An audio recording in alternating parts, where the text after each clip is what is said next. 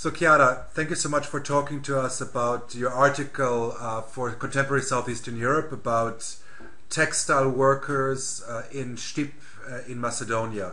Maybe you can tell us in the beginning why you picked this particular town and this particular economic sector for your research.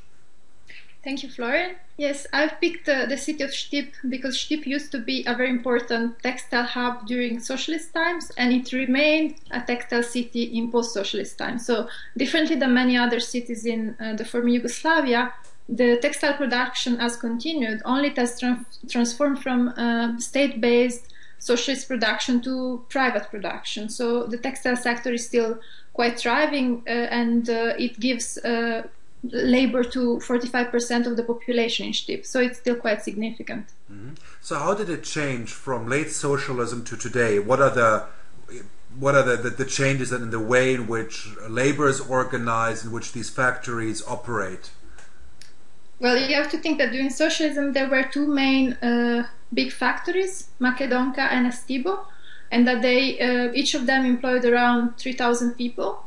And these big factories were really existing on some sort of community centers. So they were integrating a number of community features, such as a health center, a canteen for the workers. They were also providing housing and holidays facilities to the workers. So they were really central to the life of the city at that time.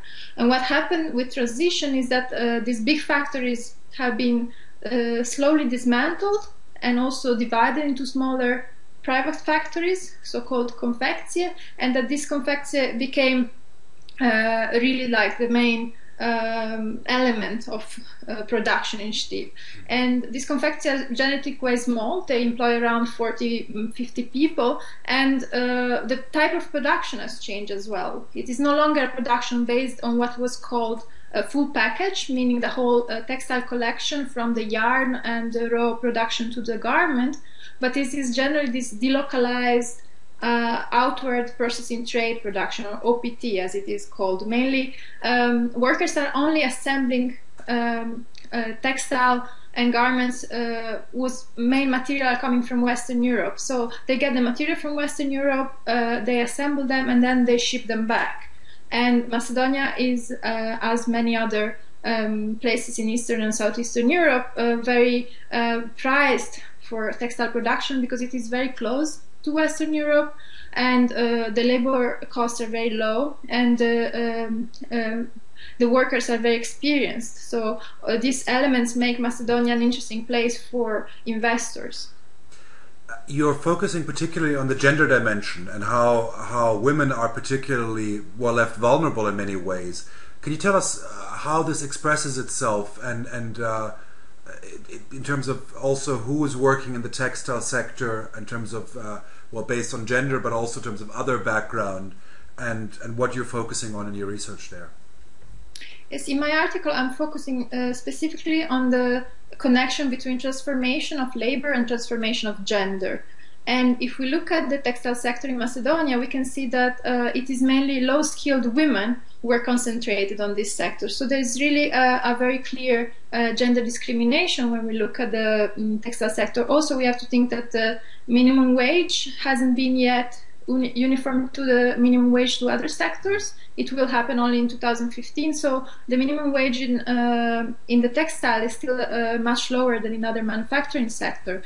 And somehow we can see a parallel devaluation of labor as a whole in Macedonia, but also the evaluation of the position of women in the labor market. So when we look at the type of work that is done in these factories, we see that it is becoming more and more dangerous because of problems with safety regulation, but also we have a lot of overtime work, a lot of low-paid work.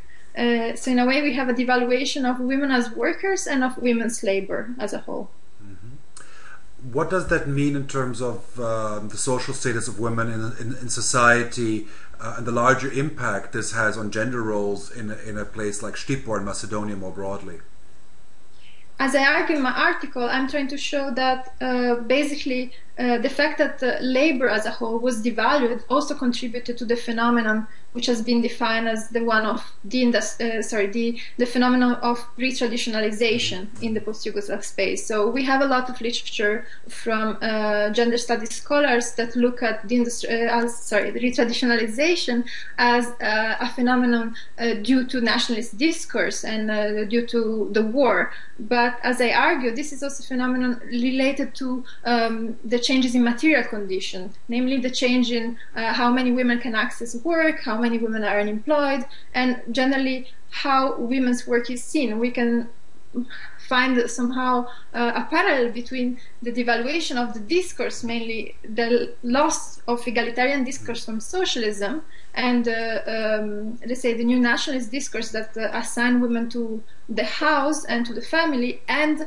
at the same time this material process of loss of jobs, having to care for the household in times of transition, having to rely a lot on intergenerational and family networks. So we can see that these two processes, the ideological one and the material one, are going hand in hand. Because I mean, your work is based on lots of interviews with women who've been engaged in the sector through different generations, right? Yeah. How do they reflect on this? And how do they think about the past? I mean, are they nostalgic for the Yugoslav period, or how do they cope with these changes? There is definitely some form of nostalgia, but I wouldn't say it's nostalgia for socialism as much as it is nostalgia for the better living standards that they could enjoy during socialism. So if you think that some of them in the late 80s and early 90s, they still were earning around 400 euros. If compared to the current salary, which is around 200, you can really see a very rapid worsening of living standards and purchasing power.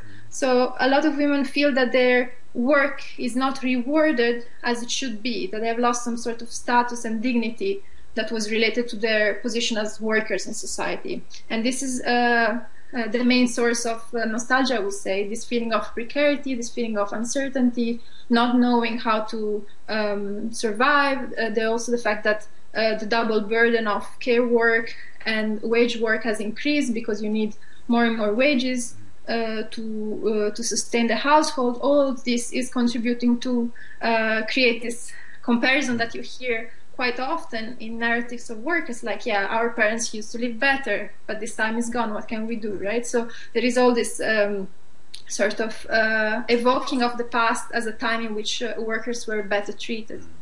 Is there, I mean, how do your interviewees make sense of it? I mean, do they say this is globalization, this is democracy, or this is a particular type of government? How do they rationalize, or how do they understand these changes which have occurred over the past 2 decades? Well, I would say that they are very much enraged about the injustice of the political system, that they find the politics something which is very far from their everyday experience, but also there is some kind of resentment towards entrepreneurs and towards administrators and towards those who didn't manage the privatization process as it should have been. And it's interesting, like in my article, I'm trying to also put the voice of the entrepreneurs and of the factory owners as a way to look at the different positioning in society. On the one hand, you have the workers very much raging against entrepreneurs who are asking them to work more and more for lower wages, and on the other hand, the entrepreneurs also tell you, well, we cannot do much because the Western client otherwise will go away, right? So there is also this general feeling of precarization among owners as well, but it's true that the workers feel that they have lost